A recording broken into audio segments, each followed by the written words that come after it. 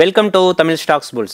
Invest today, enjoy tomorrow. Stocks oda fundamental பார்க்காம வெறும் simple rules follow பண்ணி 30% க்கு மேல every year returns பார்க்கலாம்னு சொன்னா உங்களால நம்ப முடியுமா? Yes, சில simple rules follow பண்ணி 30% க்கு மேல returns பார்க்கலாம்னு individual investorsனால நிரூபிக்கப்பட்ட magic formula investing பத்தி தான் இந்த வீடியோல பார்க்க போறோம். வீடியோவை skip பண்ணாம பாருங்க, கண்டிப்பா உங்களுக்கு யூஸ்ஃபுல்லா இருக்கும்.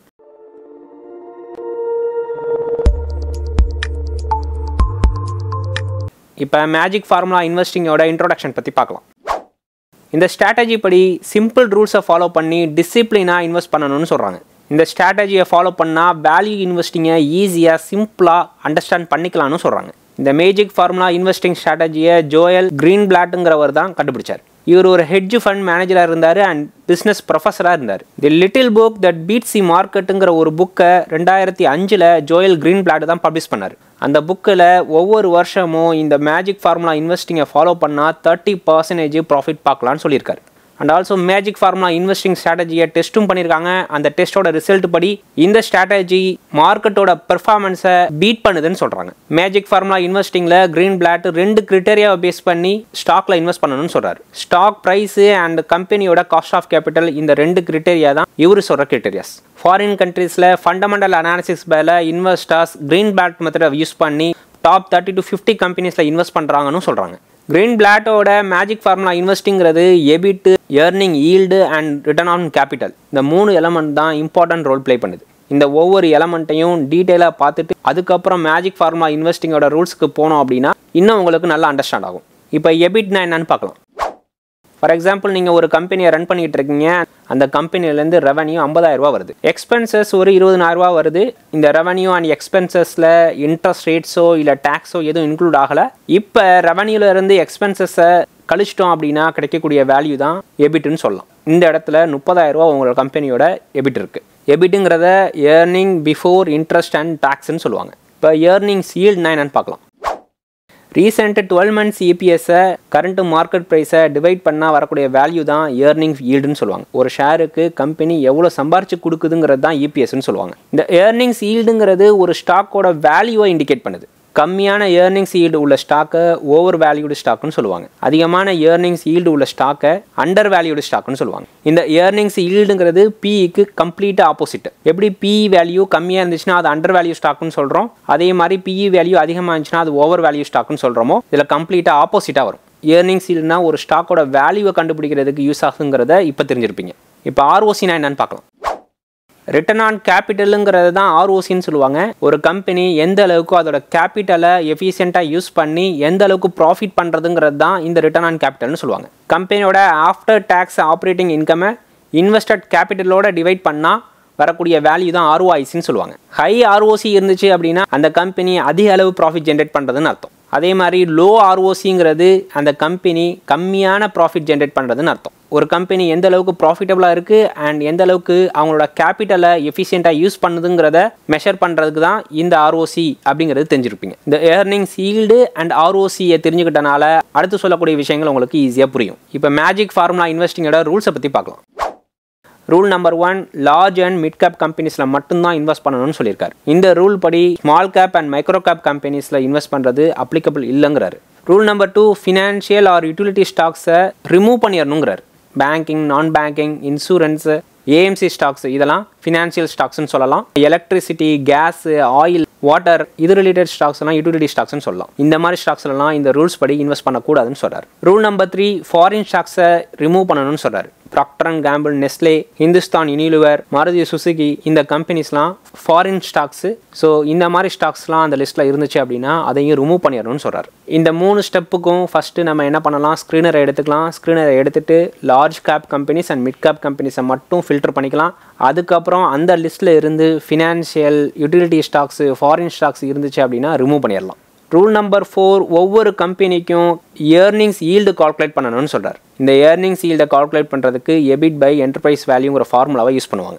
இப்படி நம்ம தனியாக கால்குலேட் பண்ணணும்னு அவசியம் கிடையாது. ஏர்னிங்ஸ் ஈல்டுன்னு தனி எலமெண்ட்டே ஸ்க்ரீனரில் இருக்குது. அதை நம்ம காலமோட நம்ம ரிசல்ட்டோட ஆட் பண்ணிக்கலாம். ரூல் நம்பர் 5, ஒவ்வொரு கம்பெனிக்கும் ரிட்டர்ன் ஆன் கேபிட்டலை கால்குலேட் பண்ணணும்னு சொல்கிறார். A bit by net fixed assets plus working கேபிட்டல்ங்கிற formula use பண்ணி இந்த ஆர்ஓசி கால்குலேட் பண்ணுவாங்க.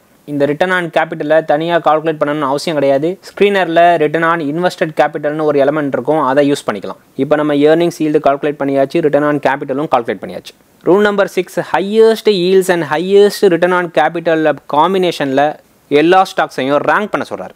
இப்போ ரேங்க்கும் பண்ணியாச்சு. இப்போ வர்ற லிஸ்ட்டில் இருந்து ஃபஸ்ட்டு 20 or 30 கம்பெனிஸில் ஒவ்வொரு மாதமும் 2-3 ஸ்டாக்ஸ் மட்டும் வாங்க சொல்கிறார். அது ஒரு வருஷத்துக்கு வாங்கணுங்கிறார். ரூல் நம்பர் 8, இப்படி கண்டினியூஸாக 1 year இன்வெஸ்ட் பண்ணுறோம்.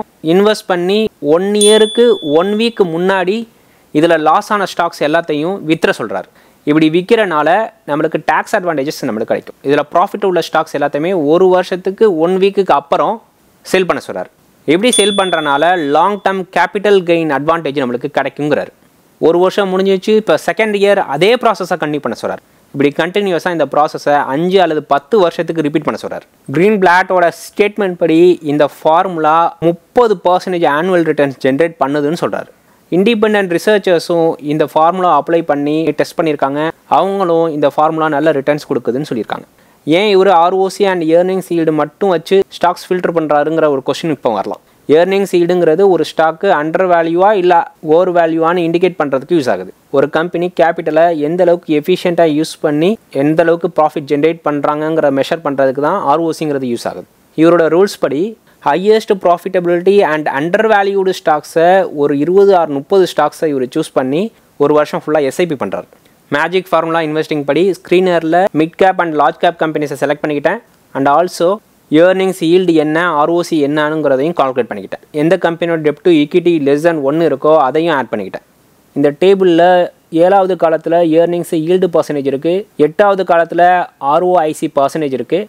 Earnings yield percentage, ROC percentage இந்த 2 காம்பினேஷனையும் யூஸ் பண்ணி ரேங்கிங் பண்ணணும்னு சொன்னார்ல, அதுதான் 10வது காலத்தில் இருக்குது. ஸோ அதை எப்படி ரேங்க் பண்ணணும் அப்படின்னா, இந்த earnings yield percentage ROIC percentage ரெண்டையும் சம் பண்ணால் ஒரு வேல்யூ வரும். அந்த வேல்யூ எல்லாத்தையும் ரேங்க் காலமில் போட்டுக்கிட்டேன். அதை கடைசியில் டிசெண்டிங் ஆர்டர் பண்ணிக்கிட்டேன்.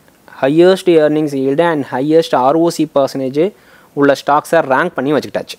இந்த லிஸ்ட்டில் பாருங்கள், ஃபினான்ஸ் ஸ்டாக்ஸ் என்னென்ன இருக்குது. HDFC AMC, Bajaj holdings, Tata investment corporation, Aditya AMC. அதே மாதிரி யூட்டிலிட்டி ஸ்டாக்ஸ் பாருங்கள், CDSL இருக்குது. இது சர்வீஸ் ப்ரொவைட் பண்ணுற கம்பெனி, அதனால் இதையும் ரிமூவ் பண்ணணும். ஃபாரின் ஸ்டாக்ஸ் பாருங்கள், PNG ஹை. ஸோ இது எல்லாத்தையும் நம்ம ரிமூவ் பண்ணணும். இப்படி ஃபினான்ஸ், யூட்டிலிட்டி, ஃபாரின் ஸ்டாக்ஸ் எல்லாத்தையும் ரிமூவ் பண்ணது போக நம்மளுக்கு ஃபைனலாக ஒரு லிஸ்ட்டு கிடச்சிச்சு. ஃபைனலாக ஒரு 20 ஸ்டாக்ஸை ஃபில்டர் பண்ணி வச்சுருக்கேன். ஸோ இந்த 20 ஸ்டாக்ஸ்லையும் இவரோட ஸ்டேட்மெண்ட் படி ஒவ்வொரு மாதமும் 2 or 3 ஸ்டாக்ஸை 1 year இன்வெஸ்ட் பண்ணி 1 year முடிகிறதுக்கு 1 week முன்னாடி லூசர்ஸை நான் செல் பண்ணி 1 year முடிஞ்சு 1 week அப்புறம் செல் பண்ணுறது தான் இவரோட மேஜிக் ஃபார்முலா இன்வெஸ்டிங். இது எல்லாத்துலேயும் மந்த்லி 2 or 3 பொசிஷன்ஸ் எடுத்தோம் அப்படின்னா ஒரு மாதத்துக்கு கிட்டத்தட்ட 65,000 ரூபா இன்வெஸ்ட் பண்ணுற மாதிரி இருக்குது. நம்மளில் நிறைய பேர் என்னையும் சேர்த்து இந்த அளவுக்கு அஃபோர்ட் பண்ண முடியாது. 1 month 65,000 இன்வெஸ்ட் பண்ணுற ஆளுங்களும் இருக்காங்க. அவங்களுக்கு கண்டிப்பாக இது யூஸ் ஆகும். அண்ட் நம்மளும் இந்த அளவுக்கு இன்வெஸ்ட் பண்ணுற அளவுக்கு ஒரு நாள் முன்னேறுவோம். அன்னைக்கு நம்ம இந்த வேல்யூ இன்வெஸ்டிங்கை யூஸ் பண்ணி நம்ம ட்ரை பண்ணி பார்க்கலாம். இன்னும் நிறைய ரெக்கார்ட்ஸ் இருக்குது. அது எல்லாத்தையும் எக்ஸலில் போட்டு கூகுள் டிரைவில் அப்லோட் பண்ணியிருக்கேன். அதோட லிங்க் கீழே டிஸ்கிரிப்ஷனில் கொடுத்துருக்கேன், வேணும்னா டவுன்லோட் பண்ணிக்கோங்க. இப்போ மேஜிக் ஃபார்முலா இன்வெஸ்டிங்கோட அட்வான்டேஜஸ் பற்றி பார்த்துடலாம். மேஜிக் ஃபார்முலா இன்வெஸ்டிங் ஸ்ட்ராட்டஜி எல்லா இன்வெஸ்டராலையும் ஈஸியாக அண்டர்ஸ்டாண்ட் பண்ணுற அளவுக்கு, ஈஸியாக ஃபாலோ பண்ணக்கூடிய அளவுக்கு இருக்குது. அண்ட் இன்வெஸ்டர்ஸ்க்கு எமோஷன் இல்லாமல், ஸ்ட்ரெஸ் இல்லாமல், வெறும் நம்பர்ஸை வச்சு மட்டும் இன்வெஸ்ட் பண்ணுற ஒரு ஸ்ட்ராட்டஜியாக இருக்குது. அண்ட் இண்டிவிஜுவல் ரிசர்ச்சர்ஸால் பல தடவை டெஸ்ட் பண்ணி இது மார்க்கெட் ரிட்டர்ன் அவுட் பெர்ஃபார்ம் பண்ணுங்கிறதையும் சொல்லியிருக்காங்க. இப்போ மேஜிக் ஃபார்முலா இன்வெஸ்டிங்கோட டிஸ்அட்வான்டேஜஸ் பற்றி பார்க்கலாம். இந்த மேஜிக் ஃபார்முலா இன்வெஸ்டிங்கை பேஸ் பண்ணி கிரீன்பிளாட் எந்த அளவுக்கு அச்சீவ் பண்ணாரோ அதே ரிட்டர்ன்ஸ் நம்மளுக்கு எப்போவுமே கிடைக்கும்னு சொல்ல முடியாது. ரிட்டர்ன்ஸில் கொஞ்சம் ப்ளஸ் ஆர் மைனஸ் இருக்கலாம். இன்னும் சில இன்வெஸ்டர் என்ன சொல்கிறாங்கன்னா, இதை இன்னும் கொஞ்சம் ரீமாடிஃபை பண்ணலாம், இதோட சில கண்டிஷன்ஸ் ஆட் பண்ணலாம், இல்லை ஒரு வருஷத்துக்கு அப்புறம் ரீபேலன்ஸ் பண்ணணுங்கிற அந்த டூரேஷனை கொஞ்சம் குறைக்கலாம் அப்படின்னு சொல்கிறாங்க. இந்த வீடியோலேருந்து மேஜிக் ஃபார்முலா இன்வெஸ்டிங்னா என்ன, அது எப்படி ஒர்க் ஆகுது, அது எந்த அளவுக்கு ரிட்டர்ன்ஸ் கொடுக்குது, இப்படி எல்லாத்தையும் நீங்கள் தெரிஞ்சிருப்பீங்க. இது கண்டிப்பாக உங்களுக்கு ஒரு லேர்னிங்காக இருக்கணுங்கிறதுக்காக கொண்டு வந்தேன். இந்த மேஜிக் ஃபார்முலா இன்வெஸ்டிங் ஸ்ட்ராட்டஜி படி அஃபோர்ட் பண்ண முடியும்னு நினைக்கிறவங்க ட்ரை பண்ணிட்டு சொல்லுங்கள். இந்த வீடியோவில் நான் சொன்ன விஷயங்கள் எல்லாமே எஜுகேஷனல் பர்பஸ்க்காக மட்டும்தான். ஸ்டாக்ஸ் டிப்ஸ் கொடுக்கறதுக்கு நான் செபிரிஷ் அட்வைசர் கிடையாது. இதுக்கு முன்னாடி நம்ம தமிழ் ஸ்டாக்ஸ் புல்ஸ் சேனலை சப்ஸ்கிரைப் பண்ணாதவங்க சப்ஸ்கிரைப் பண்ணிவிட்டு பக்கத்தில் உள்ள அந்த பெல் பட்டனையும் தட்டி விடுங்க. அப்போ தான் நான் போகிற வீடியோ உங்கள் யூடியூப் நோட்டிஃபிகேஷனுக்கு வரும். அண்ட் இந்த வீடியோ உங்களோட ஃப்ரெண்ட்ஸ் அண்ட் ஃபேமிலிஸ்க்கு யூஸ்ஃபுல்லாக இருக்கணும், அவங்களுக்கும் ஷேர் பண்ணுங்கள். நீங்கள் எந்த அளவுக்கு ஷேர் பண்ணுறீங்களோ அந்த அளவுக்கு யூடியூப் அல்காரிதம் நம்மளோட சேனலை ரெக்கமெண்டேஷன் பண்ணும். அண்ட் இந்த வீடியோ உங்களுக்கு பிடிச்சிருந்துச்சுன்னா ஒரு லைக் வழியாக எனக்கு சப்போர்ட் பண்ணுங்கள். அண்ட் இந்த மேஜிக் ஃபார்முலா இன்வெஸ்டிங்கை பற்றியும் இந்த வீடியோ பற்றியும் உங்களோட ஒப்பீனியனை கமெண்ட் செக்ஷனில் சொல்லுங்கள். மறக்காமல் நம்ம Tamil stocks bulls WhatsApp channel and Telegram சேனலில் ஜாயின் பண்ணிக்கோங்க. அதோட லிங்க் கீழே டிஸ்கிரிப்ஷனில் கொடுத்துருக்கேன். யூடியூப்பில் immediate notification வராதவங்களுக்கு Telegram and WhatsApp சேனலில் இமீடியட்டாக நோட்டிஃபிகேஷன் வந்துடும். நான் இதுக்கு முன்னாடி அனலைஸ் பண்ண ஸ்டாக்ஸ், போஸ்ட் பண்ண வீடியோஸ் எல்லாத்தையும் கேட்டகரி வைஸ் பிளேலிஸ்ட்டாக கிரியேட் பண்ணி லிங்க் டிஸ்கிரிப்ஷனில் கொடுத்துருக்கேன், பார்த்து ரெஃபர் பண்ணிக்கோங்க. அடுத்து நல்ல குவாலிட்டியான வீடியோவில் மீட் பண்ணலாம். தேங்க்யூ.